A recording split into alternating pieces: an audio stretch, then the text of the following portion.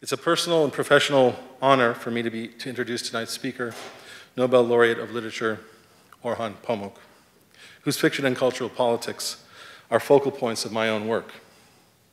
I'd like to thank our sponsors for making this campus visit possible: the Duke Trinity College Dean's Office, the Office of Global Affairs, the North Carolina Consortium of Middle East Studies, the Franklin Humanities Institute, Ames Presents, and the Duke University Middle East Studies Center. The two public events that we'll be planning today and tomorrow at the National Museum at 1:30 would not have been possible without the support of directors, chairs, and staff in the supporting units, and particularly the administrative work of Stacy Weiss of Ames, Griffin Orlando of DUMESC, and Rohini Thakkar of OGA. Orhan Pamuk is a foremost practitioner of the global novel today, writing with a focus on Turkish culture, history, and politics, while mixing multiple genres from the historical novel to romance and the detective story to the political novel and autobiography. With intertextual allusions to Turkish and world literature, common tropes in Pamuk's work include the double, identity, aesthetics, unrequited love, Sufism, conspiracy, murder mystery, and the everyday power of the state. Most of his work is set in Istanbul, Turkey, the former capital of the Ottoman Empire. His first novel, Cevdet Bey and Sons, is a three-generation late Ottoman to contemporary Turkish Republic saga. Pamuk's first three novels recapitulate techniques of literary form, from realism to modernism and to postmodernism. His fourth novel, The Black Book, is an urban palimpsest of 1970s Istanbul that holds a cult status in Turkey. My Name is Red is a historical murder mystery centered around Ottoman Islamic book arts. And Snow focuses on contemporary coups and conspiracies. At times, Pamuk's characters are one-time leftist intellectuals who struggle with the rise of a new neoliberal order or Islamist politics. He often writes with a strong tone of loss, which he describes as huzn, a form of collective melancholy that creates its own belonging. His first 7 novels earned him the Nobel Prize in Literature in 2006 at the age of 54. Since then, Pamuk has moved in new directions, including curation, photography, and painting. He devoted himself to painting until the age of 22, a practice he has refocused on in recent years, and tomorrow's afternoon event at the Nasher Museum will address this aspect of his work. His work reflects the idea of the novelist as archivist and curator, perhaps best exemplified in the cluster of works he produced around the Museum of Innocence, beginning with a novel in 2009, then an actual brick-and-mortar museum in 2012, as well as a museum catalog and later a documentary film in 2015. Together, the multifaceted project reflects Pamuk's radical intertextuality. His latest novel, Nights of Plague, is an outbreak narrative, set during a plague contagion in the late Ottoman era. The third major plague pandemic has killed millions as it spread over the world and arrives in 1901 to Mingheria, a half-Muslim and a half-Christian island in the Ottoman Mediterranean. The Ottoman Sultan Abdülhamit II sends his most accomplished quarantine expert to the island, an Orthodox Christian. Some of the Muslims, including followers of a religious sect and its leader, Sheikh Hamdullah, refused to respect the quarantine. Pandemics have a special place in Pamuk's work.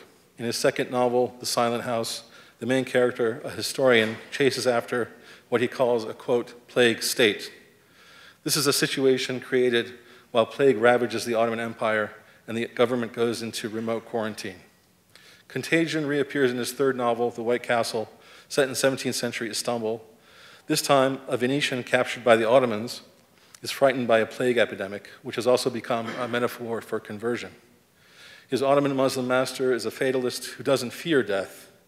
Together, master and slave are able to predict the end of the plague by tracking the number of deaths in each neighborhood. Method confronts fatalist resignation in this novel through what might be called a rudimentary form of contact tracing. The idea of the plague state and the conflict between method and mysticism are subtextual details of two novels that first appeared in Turkish in the mid-1980s. Pamuk has nurtured an interest in the nexus of plagues, quarantines, religion, and state formation for 40 years. In Nights of Plague, this has resulted in a full-blown account of a plague state that explores the question of whether an epidemic can be the catalyst for a new political formation.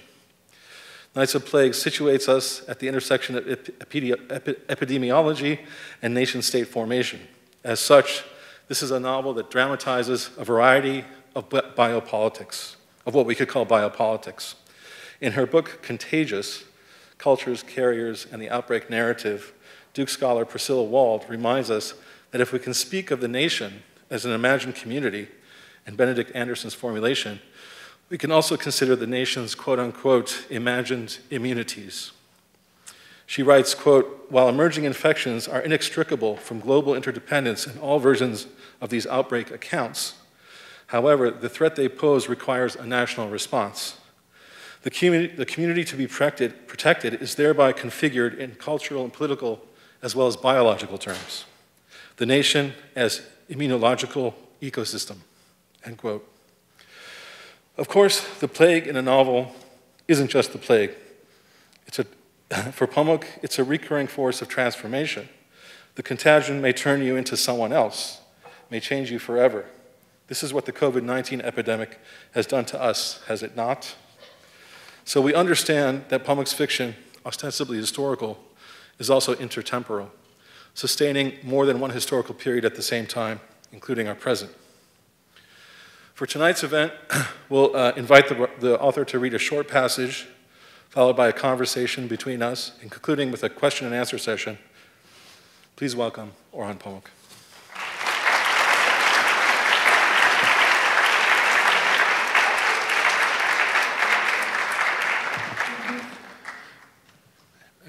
Hello, very pleased to be here.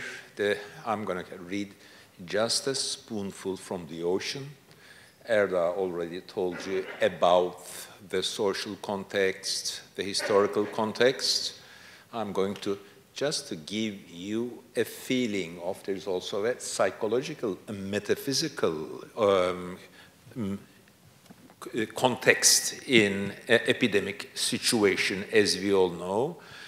So we are in 1/3 of the novel, the epidemic, bubonic plague epidemic is obviously there, it's felt. Maybe I'll just give you a bit introduction about the third plague, bubonic plague pandemic.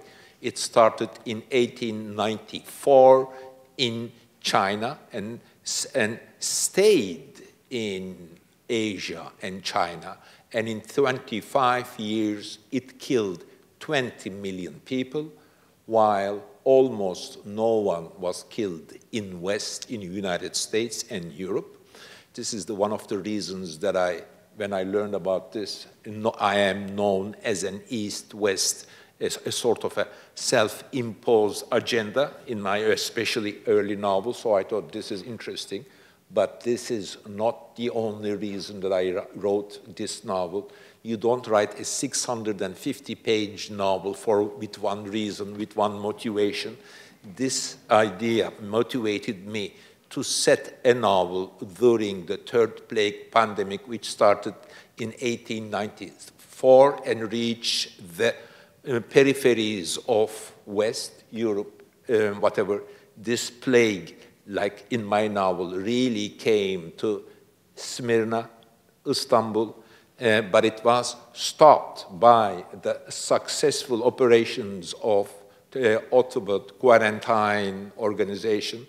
At that time, what we today call World Health Organization used to be called World Quarantine Organization, and they were getting orders from Europe and getting telegraphs every day, do this, do that, do this, do that, and they were doing, and that's how they stopped.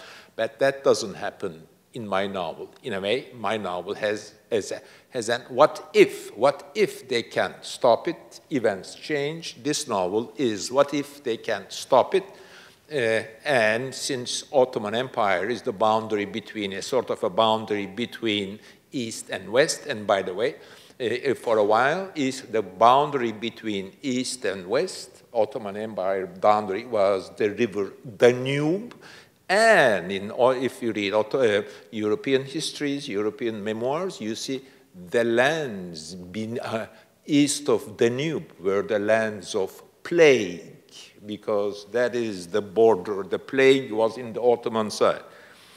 So we are in 1/3 of the novel. What I'm going to read as Dr. Nuri is the main male protagonist of the novel. Dr. Nuri woke up before dawn. As he got dressed, he watched his sweetly sleeping wife, and at the same time kept thinking that the rumors must be true, that the governor Pasha must be planning to do what the governors usually did in emergencies and execute Ramiz and his 2 henchmen. Don't worry, Ramiz is a bad guy. And execute Ramiz and his henchmen without waiting for approval from the High Court in Istanbul. He walked down the stairs, followed by the respectful glances of the guards on night shift, and made instinctively for the inner courtyard.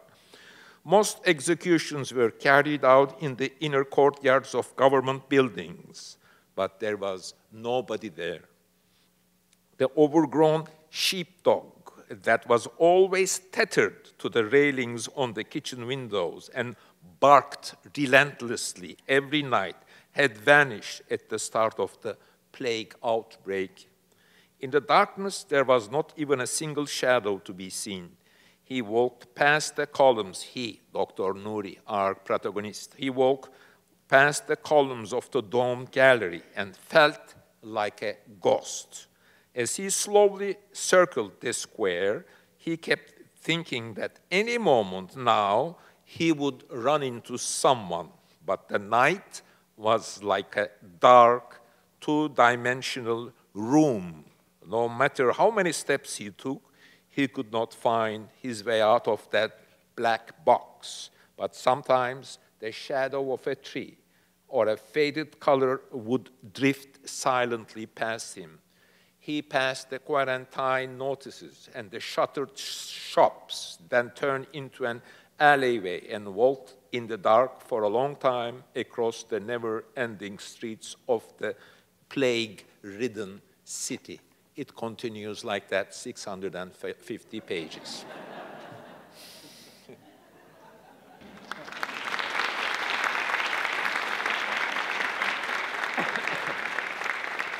Thank you for that reading, Orhan. I thought we'd begin with that character, Mina Mingheria. And I had a question a little bit about the first page of the novel. It begins with her statement about the historical novel and history written in the form of a novel. So how does history and the novel intersect here? I wanted you to maybe say a few words about that. Okay, so I decided, I think so many questions for me, you know, although rightfully you ask one question.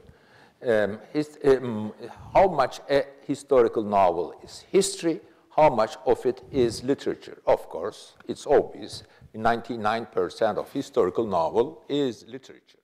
But then, well, actually, we also read historical novels to enjoy history too. What is the best example? It's War and Peace. And what do we see there? Napoleon. And Tolstoy read hundreds of volumes of Napoleon or generals with Kutuzov and all the military history. Then believe me, he's Tolstoy, he's a hard worker and a very talented writer. He got all the details right, but then we don't read a historical novel to get all the details right. We want to go into this world through the eyes of an imaginary person. Then not only he rewrites Napoleon, but Tolstoy also invents imaginary characters. Pierre, who wants to kill Napoleon. So when we decide to read a historical novel, we also want to revisit history, a history that should be rendered. We will come to that sometimes. Now it's not realistic. That should be rendered realistically.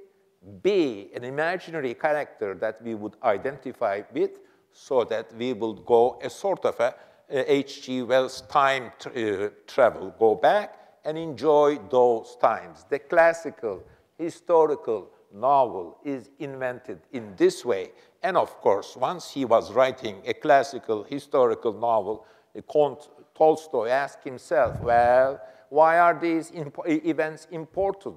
And wrote 2,000 pages in 4 years, War and Peace, and he also wrote an epilogue, an afterword to his novel, which is almost an essay in the role of the individual in human history. Now that he is writing a history based on human character, it was impossible to avoid this, but he, in a way, in his last 50 pages, damaged the effect of his novel because he wrote an essay.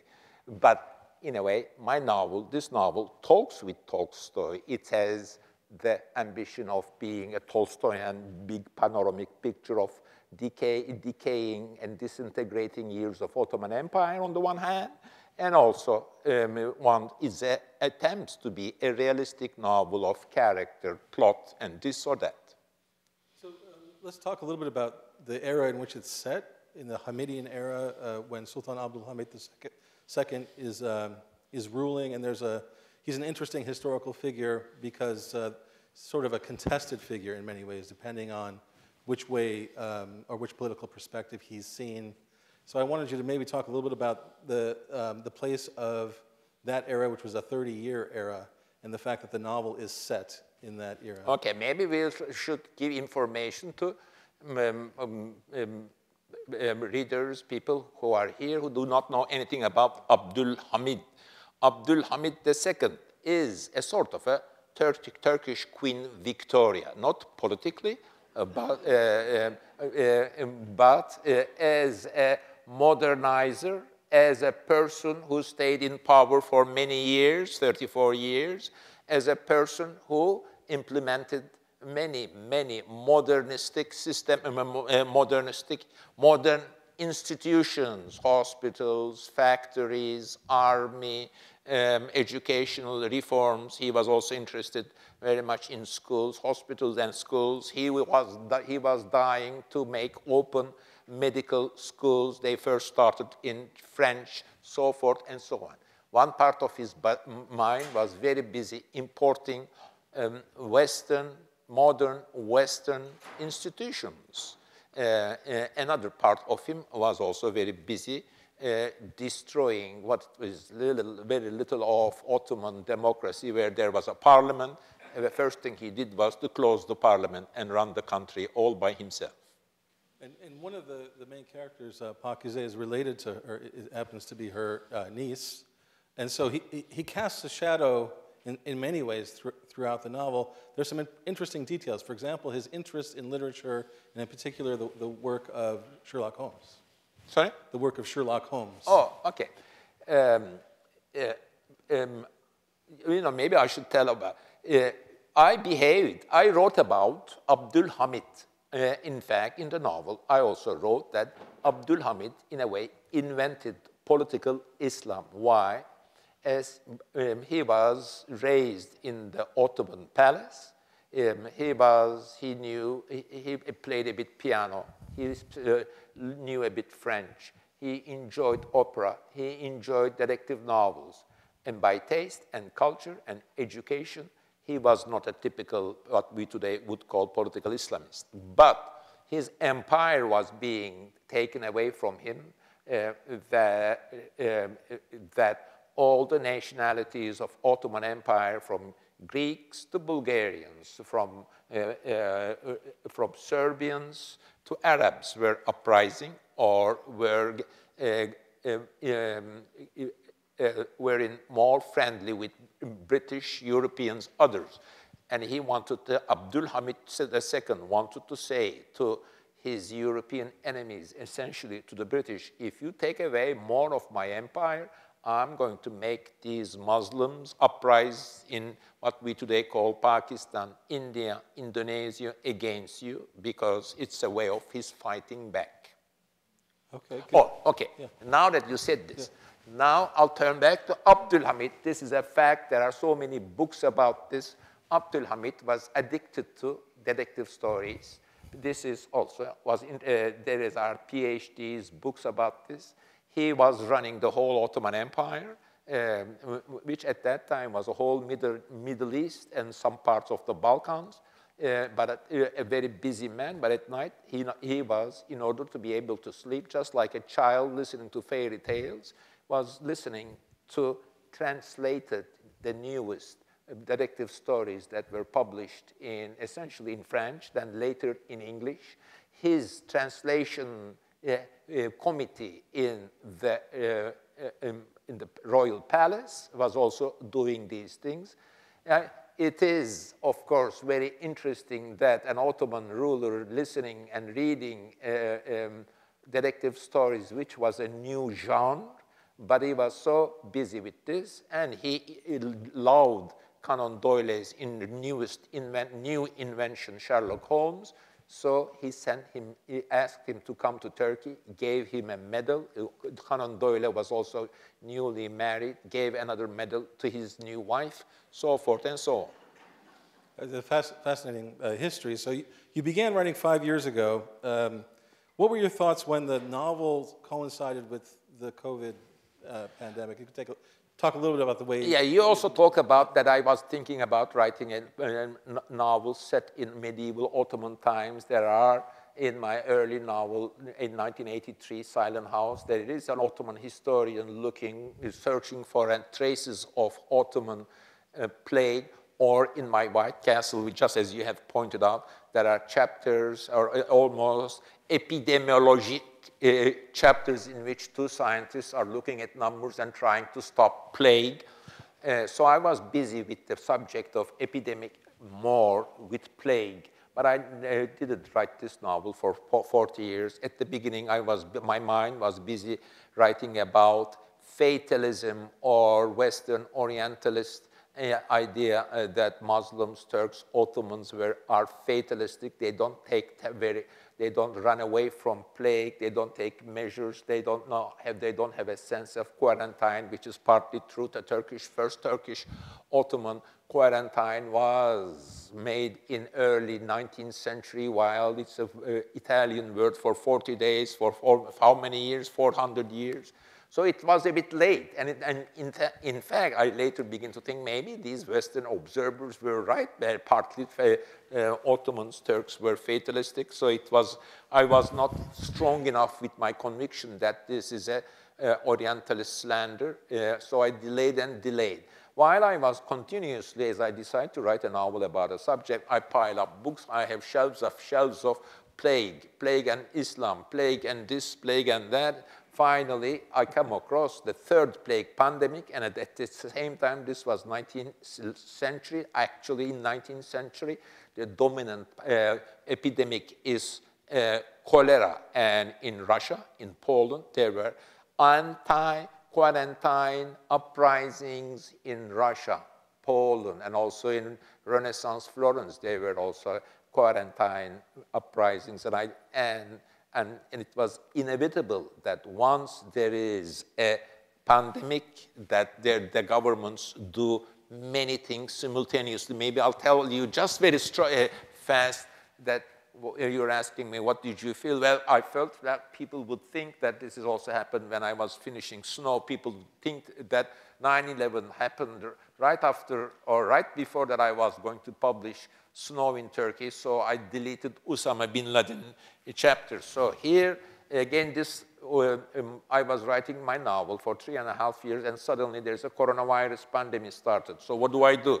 So I immediately decided this time I will write an article, hey, I was writing this novel. Hey. And I wrote that article, published it in New York Times. It's one full page and published all over the world to say, and in that article, maybe I sum up because I also felt a responsibility reading about plague and pandemic and quarantine and humanity for so many years. I know so much, and humanity is just aware of that. And I said, more or less, human beings did the same hundreds of thousands of years. First, they deny it's not only bad politicians or Trumps or Bolsonaros. Everyone denies. Even the very good, well-meaning politicians deny. Then the numbers go up. Then there is an immense tsunami of gossip, conspiracy. Jews bought it, Muslims bought it, the people from the next village bought it, this bought it, the governor bought it, this. And then the numbers again go up. Then again the reaction. Then sometimes this, government clerks don't come to office. Sometimes governments collapse. Sometimes governments in medieval times run away from the city. Or most of the time when there are plague epidemics, and epidemics most of the time happen in summers, the Ottoman government is busy conquering some place in Europe. When they decide there's again plague in Istanbul, they don't return back. They stay in Adrianopolis, Edirne, and wait for the plague to end. In the end, Edirne, Adrianopolis was the second or third capital of Ottoman Empire for this reason. So how did we come to this? No, fascinating. It's fascinating. It's a fascinating answer there. So let me just take a step back. So the figure of the historian, the figure of the writer or the novelist, actually loom large in your work, in a lot of your novels. So and what you just described, the way you were mulling this over for 40 years, and then and you do a level of research for fiction that would be.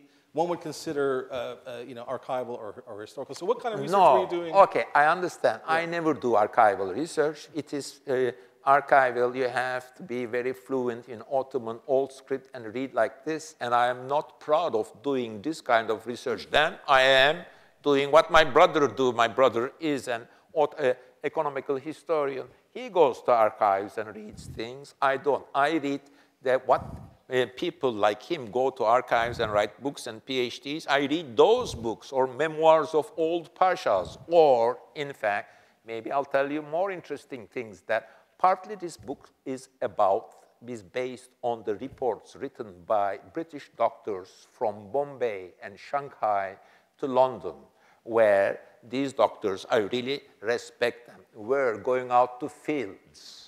And they were, especially in India, hated by locals just because they were British and colonial and bad people. Communication was zero. They were afraid of them because they thought these bad guys are picking them up and taking to some place and killing them. Actually, they were taking them to a hospital, if it's possible, to cure them.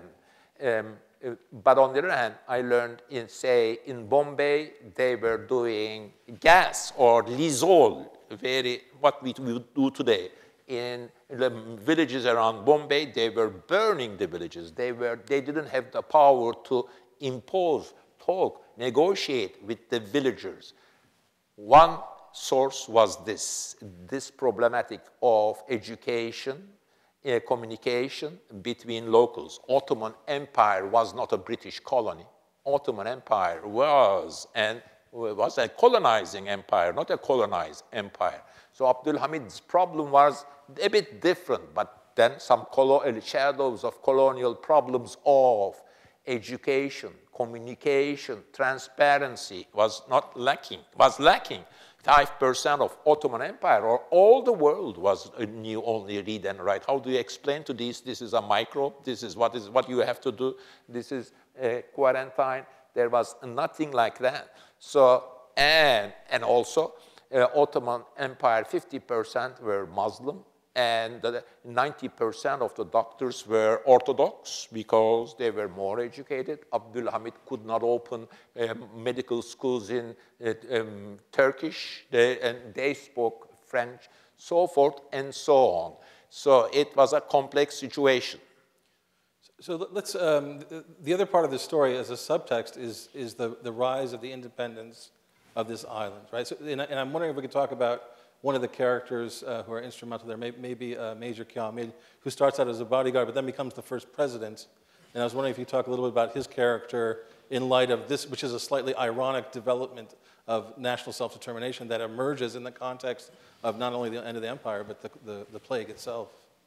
Okay. Yes, my novel, Nights of Plague, is more or less a realistic fresco, panorama of Ottoman Empire, and it was I paid loving attention to the details. As you said, a lot of historical research. But if you go to Tolstoy, your novel is so good, Mr. Tolstoy. You read so much about Napoleon, he would hate you, you know. He would, it's not his research that he wants. It's this artistic, literary qualities. Yes, I did all of my homework, but the value of my book does not depend on that. Maybe in this novel I did a lot of homework and maybe proud of it, and maybe I am opening this subject of what is history, what is personality, so forth and so on. Mm-hmm. So there's a kind of important coup scene that happens when sort of independence is declared. Yes. And it evoked a little bit of some of what you'd written about in Snow as well. And there were parts of the novel when I was reading along that really evoked some of your earlier work. Okay, there are so many things in your question. First, maybe there is subject of isolation. Once, as I said, I was aware of the uprisings in Poland and Russia. I immediately saw that my novel will be political. It will be a political allegory about authoritarianism, repression, human feelings in that. And the second, I also saw, since this was a sort of a realistic description of disintegration of Ottoman Empire, but my aim was also to write an allegory about the rise of nations, preferably small nations, out of the ashes of an empire, their invention of a language, their religion, their uniqueness, their difference from the others. If you are a student at Columbia University in the first class of sociology, what is a nation? Then they will say a nation is based on A, religion, B, history, D, shared history, shared trauma, geography, and they will also say language. And perhaps in this novel, language is stressed, but geography, island makes it clear that these people share the same history and geography. I also needed an island in this novel, and I immediately realized that just like my political novel, Snow, I need isolation in Snow. My novel that takes place in small northern eastern town of Kars. It snows so much that that small town is isolated from the rest of Turkey. Here, there is bubonic pandemic, and the island is put under blockage because there's quarantine and people cannot leave. But once a place is isolated from rest of humanity, this is a literary convention that events go, the drama intensifies. What is invisible gets visible because things happen quicker. Upper class mobility in small isolated places are faster and quicker and more visible. That's why I needed a small island. But when I wrote Snow, everyone criticized me. Well, this didn't happen in our town. This didn't happen in our little beautiful town of Kars. I did not want that anymore. I did not want to write an accurate description of a history of a Greek Ottoman island. I wanted to invent my island so that my message would pass effortlessly. Also, so I decided to invent this island, which is based on details of a Greek Republic island of Crete, partly a small island of Castellarizo, which is right across this Turkish city of Kars. And for the last 70 years, every summer, I'm going to the island of Principe Büyükada in Istanbul. The horse-drawn carriages were still still in business only till 2 years ago. So I copied a lot of island details with some sort of a nostalgia, but nostalgia means you want to go back and return in old good times. I am a person who is writing about the decay of an Ottoman Empire with loving attention to its strangeness, beauty, but I'm not nostalgic about the past. The fact that you write lovingly about one subject doesn't mean that you want to go back to that period. I'm telling you this because it always reminds me when people say, oh, you like so lovingly about Ottoman Empire. Yes, but do I want to return to it? you know, Japanese writer Tanizaki wrote a book called In Praise of Shadows, which is a short pamphlet, 60, 80 pages, about the beauties of Japanese old wooden house. And they said, oh, Mr. Tanizaki, you would love to live there, right? And he said, no, I want electricity, I want water, I want this, I want all the modern. Just because I love it, does that mean that I want to leave it there? So I say this because when they say you write so lovingly about Ottoman Empire, so you may be someone like Tayyip Erdogan who is putting on Ottoman list. No, I don't like their stress on the Ottomans' victory over Europeans, their Ottoman fights. They love the Ottomans who were conquering Europe and getting places and killing people.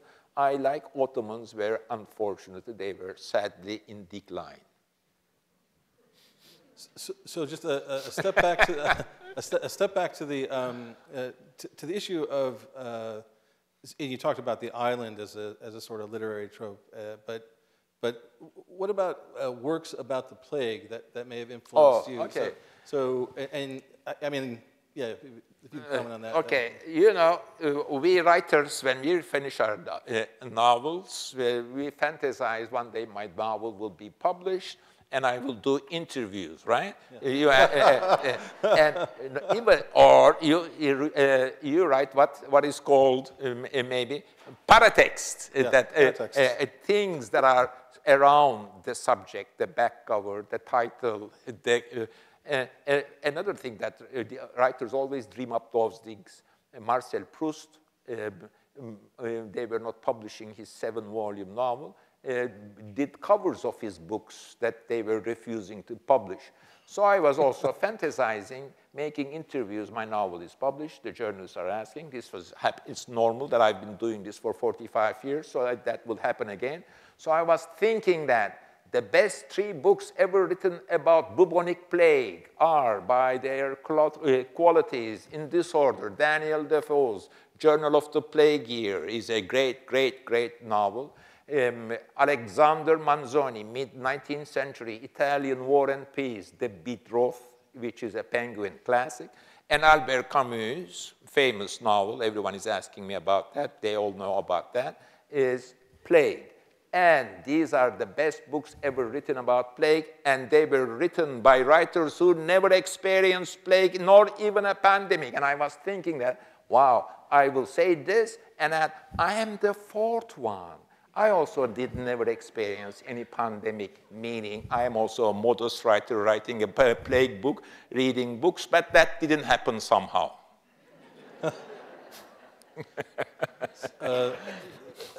So I wanted to ask a follow-up question. All questions are follow-ups, I agree, I think. I wanted to talk about the way that the character as Mina, again, who's really assembling this history novel, seems to change, you know, in the second half of the novel a bit, and kind of her, she becomes a little more of a nationalist in a sense, but the transformation of her character is really interesting. Yeah, but it's so hard to pin down. Yes, thank you for asking this smart question. That, first of all, people, when they ask this question, also ask why a female narrator, or why a female letter writer. Well, I'll give you a very simple answer. When almost 35, 40 years ago, my first novels were published in Turkey, I would come across my readers, female readers, who would say, Mr. Pamuk, we like your novels very much. I like this one, I like that, but we don't see enough women in your novels. And I would feel very embarrassed and shy, and she'll say, maybe she is right. And till then, I made it a but in the end, art of the novel is based on our capacity to identify with people who are not like us, by gender, by class, by history, geography, culture, this or that. There is a limit to be able to identify with someone who's not like you. In early youth, it's harder. Now, starting from My Name is Red, I made it my business to render my female characters more fully. Henry James has an expression, he wrote a letter to a friend saying, I am going to write this story, but I'm trying to decide from whose eyes I should see this story. So I decided I'll make my female characters see the story as much as possible because it was a self-imposed reforming program, and I did it. And partly those characters, I need a historian because I already knew from the beginning that my novel would cover almost 100 years, that my novel is, in the end, is about the decline of an empire and the invention of a new nation from its ashes, how they do this. So once an empire is dead, the emperor is also disappears. But we do not know it clearly now. But in old times, the emperor meant he is a sort of a shadow of God. He has worldly qualities. In the times of old empires, people used to go to war to die for their Kaiser, to die for their king, to die for their padishah, shah, sultan, whatever. But when empire goes away and when the kingdom goes away, then there is no one to die for. You have to now invent secular, nationalistic sacreds. The emergence and invention of small, big nations means there is also emergence and invention of secular sacreds. Now people are going to war and killing each other for their nation, for their blood, for their history, for their borders, but no one kills another person for the prime minister as much as I know. Maybe there are also people who are killing others for the prime minister. So, but once an empire, but then you have to motivate people. This is your Germanness, Turkishness, Mingherianness. You have to dye it. You have it in your language, your ancestors, your blood, so forth and so on.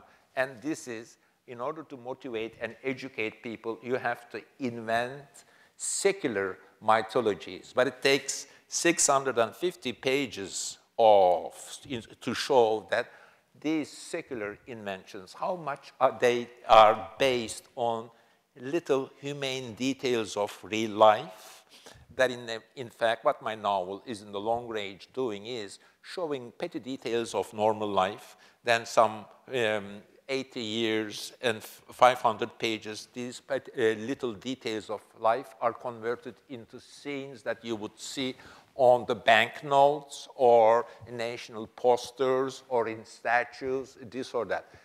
My novel, Nights of Plague, does many things perhaps, is also giving us this idea of invention, of the ideology, the mythology, the legends of a secular nation.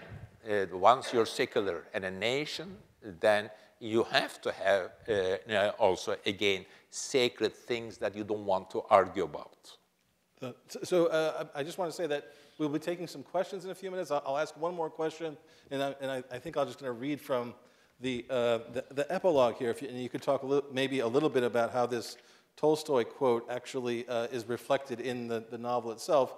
At the approach of danger, there are always two... Maybe, okay, please, yes, slowly, yes. Oh, okay, okay. He is reading from Tolstoy.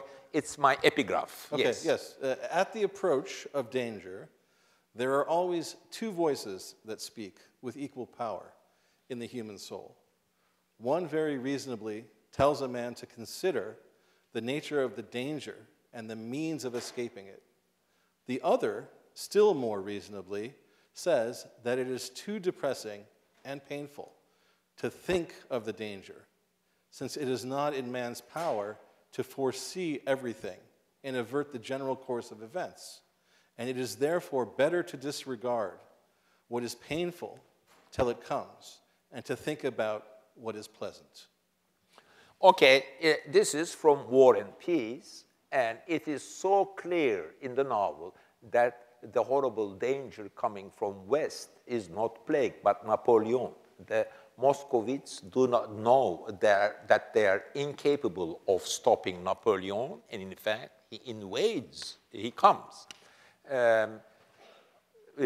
But when I was reading that, and I was reading Tolstoy as I was writing my novel, wow, that was how around 2020, April, May, humanity was responding because there was no vaccination, no remedy. It looked like a strange, I for a while thought that this was such a scary thing, I'd rather finish my novel quick and we're gonna all die. That's what I was thinking.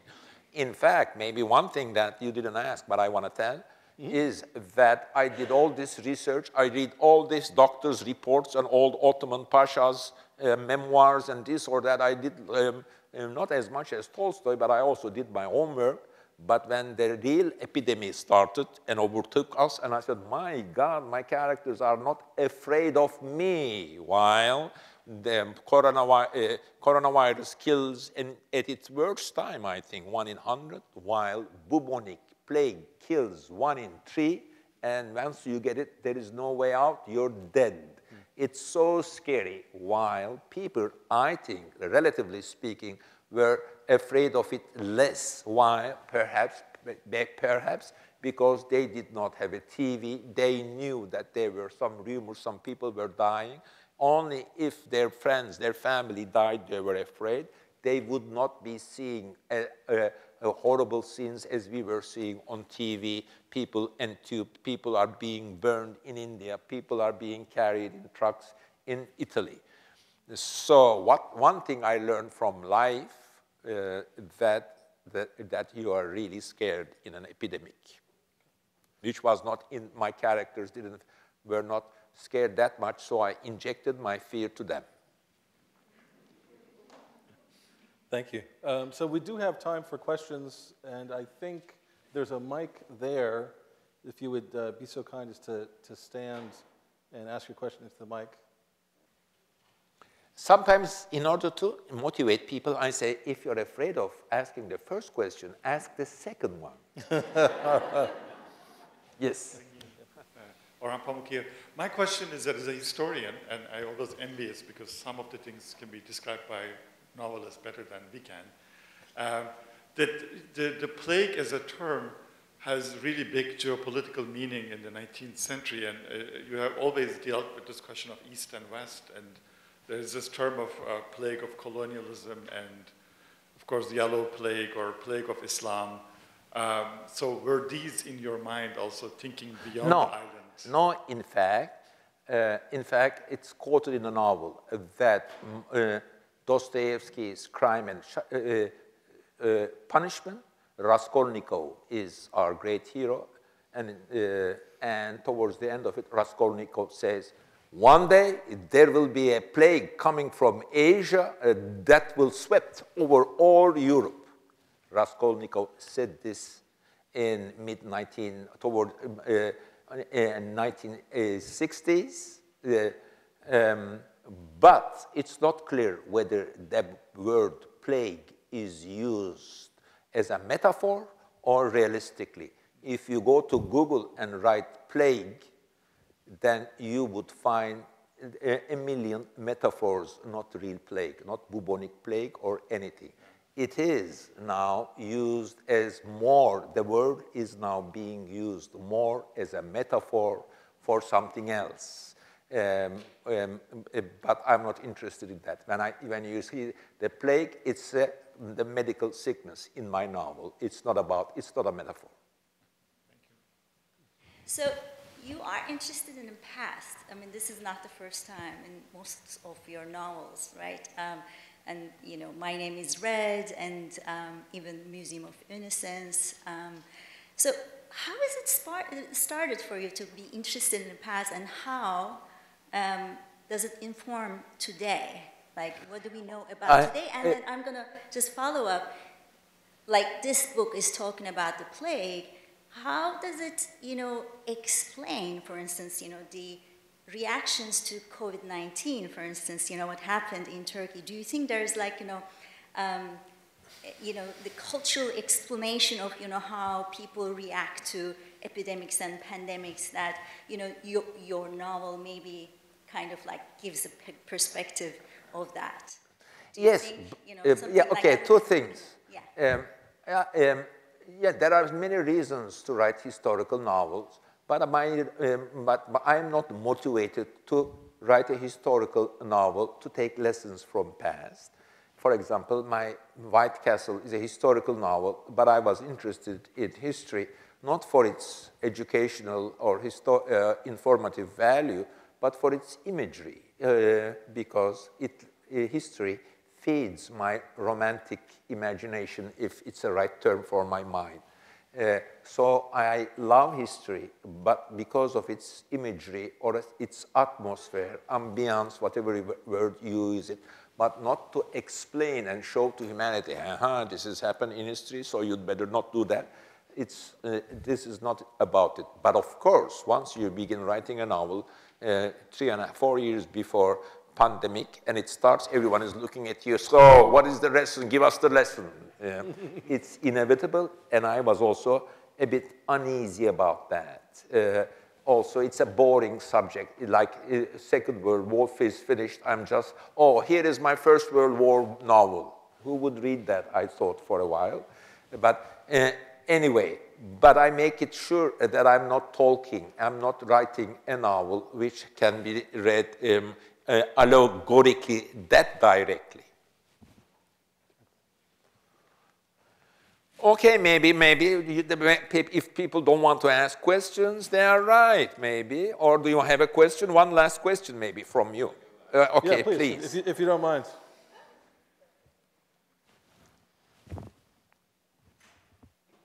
So first and foremost, thank you so much for the lovely talk. You mentioned the notion of the character's eyes as being a means of the storytelling and constructing the story. Character's eyes? Yeah. Earlier in the talk. And so I was wondering, how do you place yourself as the author into these different personas and different, you know, shoes in order to construct this idea of like a shared human experience that can go past boundaries of gender and class and race and those markers? So you're asking, how do I do it? Yeah. Okay. Well, you know, you're asking maybe the creative writing question, how do you invent a character or how do you identify with a character, more or less you're asking.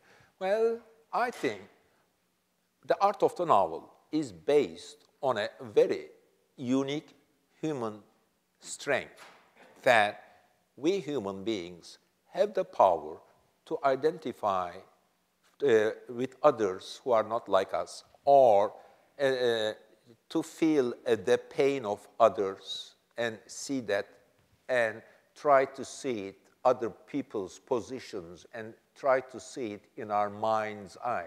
We sometimes call this compassion, that we not only look at a person, I can kill this and eat him. No, we also say, this person can be killed and eaten. I'm sorry for this, and try to see the world through that person's eyes. In fact, now that you said the joy of reading and writing novels is also about the joy of seeing our common world through other people's eyes.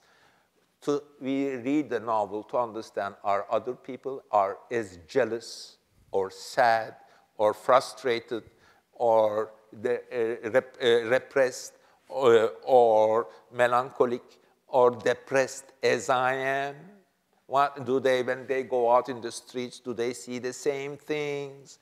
These are also the reasons why we write novels.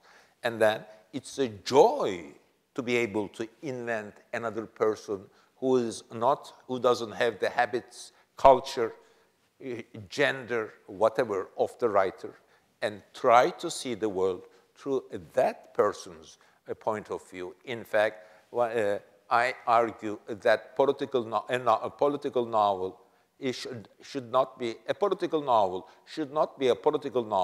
because the writer is talking about party cards of his characters, and one of them is voting for party A and the other one is voting for party B, and their parties are described in the novel, and that's a political novel. Yes, that a political novel can be a political novel like that. But more importantly, a novel can be political because the writer is doing a lot of effort to identify with other people, that is people who are essentially different, again, by gender, by class, more important, by geography, by being minority, by religion, different. Isn't this the most political subject? That, yes. So, in a way, if you write a good novel, you transcend one of the most important political questions or make them visible. The mechanisms of art of the novel is such that you don't have to spend a lot of time. How do I do politics? Writing a good novel is politics. You write to see the world from the point of view of a lower class, black woman, person, character, then it's by definition that you suddenly do a lot of energy rendering the total picture right and situate that person in the right place. So, yes. Yes? Suddenly, the question, to ask a question is a popular gesture now. People are loosening up, yeah. So in usually the reading of Global South novels, in general, there's this tendency of reading protagonists as like embodiments of national culture sometimes. So like, for example, in Museum of Innocence, Kemal and Füsun might be read as a version or an embodiment of a certain, element of Turkish culture. So like, I think what my question is, in your work, we usually see like a Joycean understanding where the city itself serves as a character, and they're protagonists who also in some light represent national cultures or like, spatial identities or like imagined communities maybe. So how do you reconcile like, the possibilities of like, two presences representing a similar identity in your work, like the embodiment of Istanbul? Are you saying similar identity? Yeah, but could you isolate the question?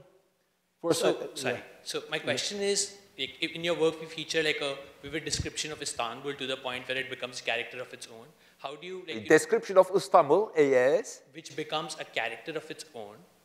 So how do you reconcile the identities of your characters when you have like your setting serving as a character too? How do I reconcile my identities and the setting? Yes. Yeah, of course, the character is not too far away from the geography, history. The character carries geography, history, culture. When we say, after reading Anna Karenina, when I say to another person, Anna Karenina, the reader does not only remember this female imaginary character, remembers all Russia because she is in touch with all Russia. Inventing a character is also putting he or she in touch with many, many things about urban life, daily life in modern times. We invent a character so that he or she will touch many, many things. We invent characters because we also want to show problems, surface of life, important points. We invent characters so that they engage with the drama, with the background, with the geography, with Istanbul. Yes. Okay, maybe one last question. You. Mm-hmm. I'm going to sneak in a question here if I could. Thank you so much for your talk. As someone who's just had the pleasure of visiting the Museum of Innocence, I was thinking during your talk about the tremendous work that the joyful work that you give the viewer to the museum, right? You are confronted with an abundance of objects and histories, micro-histories. And that got me thinking about the role of your reader, of your audiences. And I wonder if you might just say a little bit about who you write for, and perhaps also what you learned about your communities of readers and your audiences through the experience of the museum. Okay, as far as my experience of myself and other writers I have known, writers rarely say to themselves, who do I write for? Actually, the writers I know, and also talking about myself, we first ask this, I want to be a writer. What do I write? Who do I write for? But you first write because there's a desire to write, just like an artist, painter wants to paint or invent something, be creative. You don't think, who do I write for? Then you begin to think, who do I write for? So that they will buy my books, buy my paintings, so that I can continue and be motivated to do so. In the end, I never said I write for 18-year-old, I write for Turks, I write for this people, for that people, for my international audience. Most of the time, the truth is I write for all of them, but it depends. Sometimes you write for your wife, sometimes you write for the general, imaginary, utopian readership, which you naively think will read you. Sometimes you write for the Turkish readership. Sometimes you write for all these people who had read me in 62 languages. So you motivate yourself. You also, my experience of writers, their biographies, myself, writer friends, writers, in order to motivate themselves, continuously change their target audience. Why? Because actually his wife would not like that, or perhaps Turks would not like that, or perhaps others would not like that. So you continuously motivate yourself, changing your targeted readership. Most of the time, the desire to write, the desire to be an artist, the desire to invent, the desire to be alone in a room is enough. Then you begin to think, who's going to read this? Who's going to see this? Then you begin to think about that. But I am not a writer who thinks I will represent this group, so I have to write about that. In fact, that a political novel is not about representing your group, it is representing human beings. They may be from different groups, different things. In the end, I naively believe in the idea of general readership, but of course, practically speaking, I'm writing for the, if you force me, I am writing for people who read novels in translation.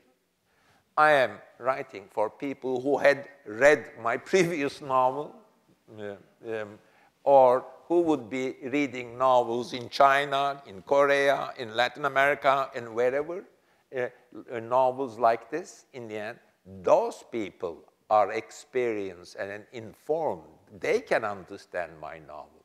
That it's not that I know about horrible problems. I have to express that I wrote a novel and everyone will understand. Everyone will understand a journalistic article about these horrible things better and quickly than reading a novel about that. I think we had one more. Yes, yes.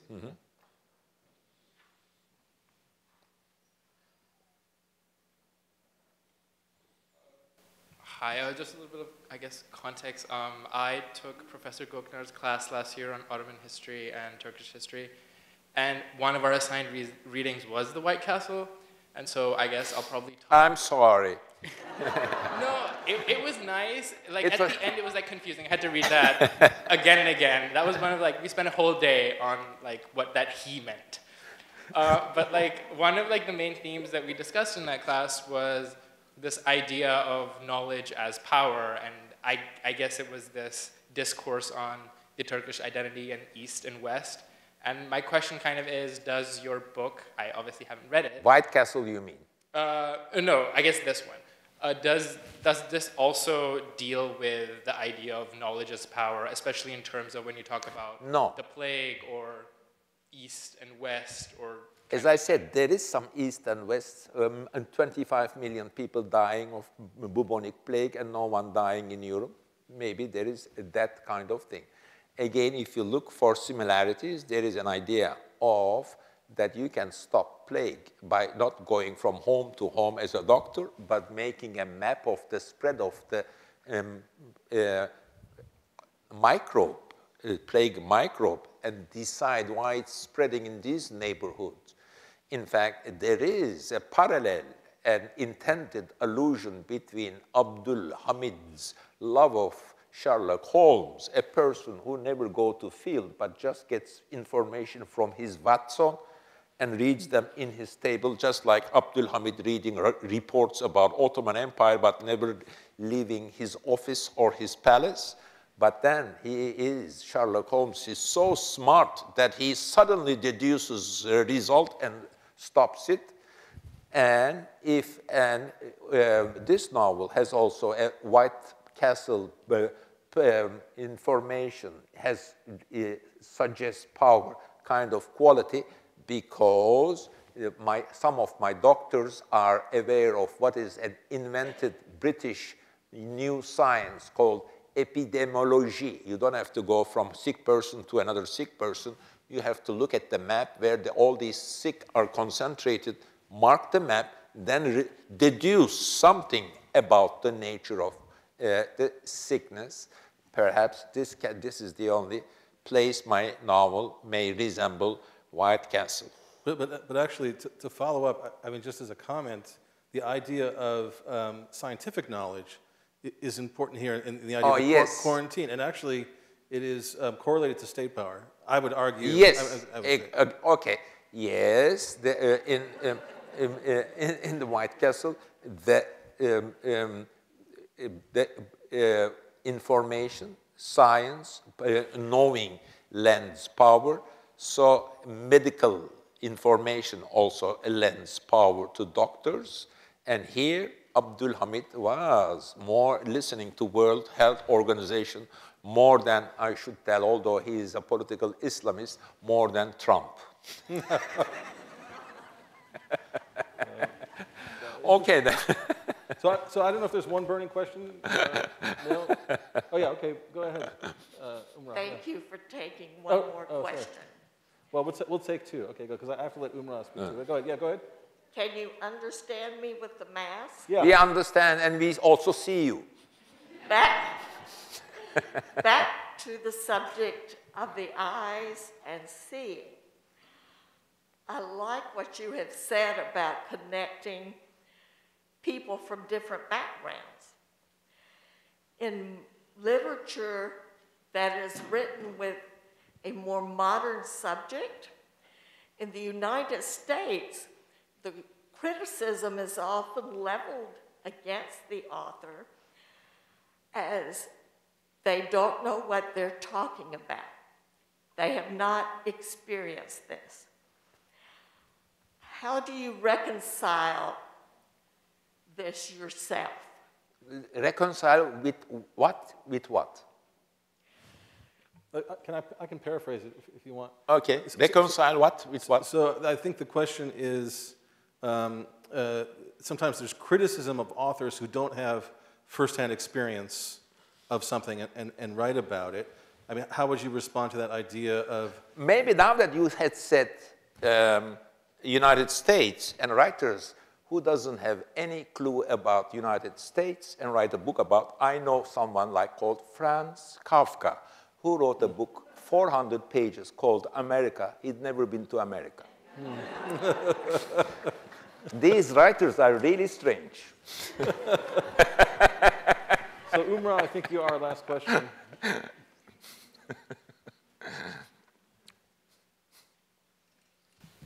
Thank you so much.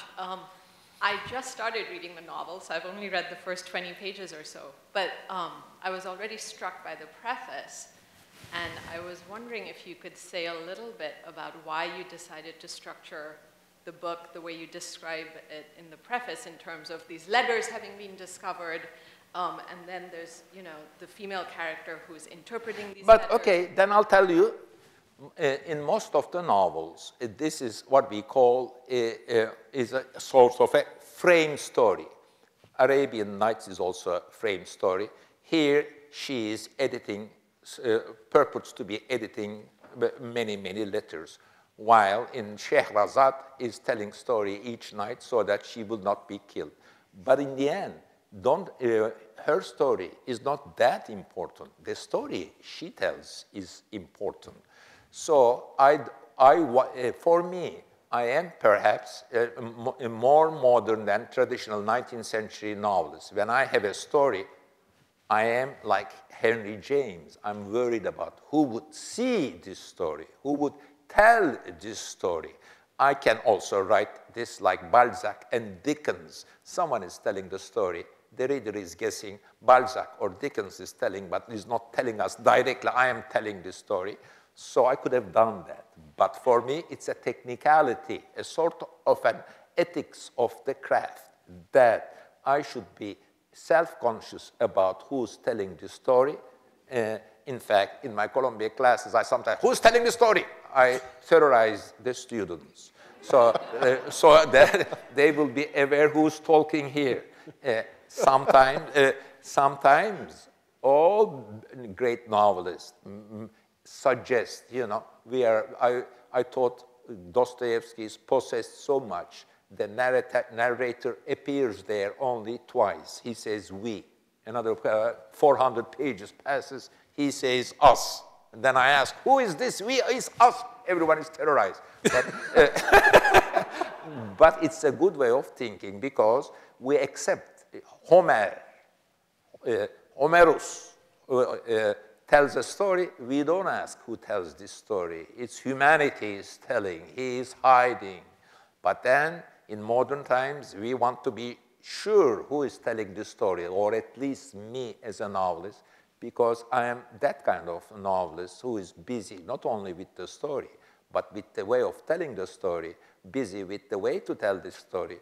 Again, like Henry James, who will see a story is a problem for Henry James, but not a problem for Balzac. Can I just quickly, I was wondering if you were partly playing with the idea of how much of a historical novel it is, because you kind of bring up this question of authenticity. How much? What historical? How much of a historical novel it is, if you're playing with that idea? Yes, but you know, I have a book called Black Book, which takes place in 1970, but I'm 80 more or less, but there's also very historical scenes in it. In the end, it's not that important whether a novel is exclusively historical or takes place in historical times. This novel starts with, in 1901 and ends in almost 10 years ago. So it's both historical and contemporary. It's sensibility. It's the academics who writes this story is very modern. But I try to avoid speaking about coronavirus pandemic, so forth and so on. So a couple of quick announcements. One, we'll be continuing the conversation tomorrow at the National Museum at 1:30. Hope to see you all there. The second is because of the threat of pandemic. Orhan has signed novels beforehand. Threat is a really dangerous word. Maybe you say it more softly. We won't be having any signings, personal signings. But I sign books. I know. The books are signed and they're out front if people are interested. And let's thank our speaker. Thank you.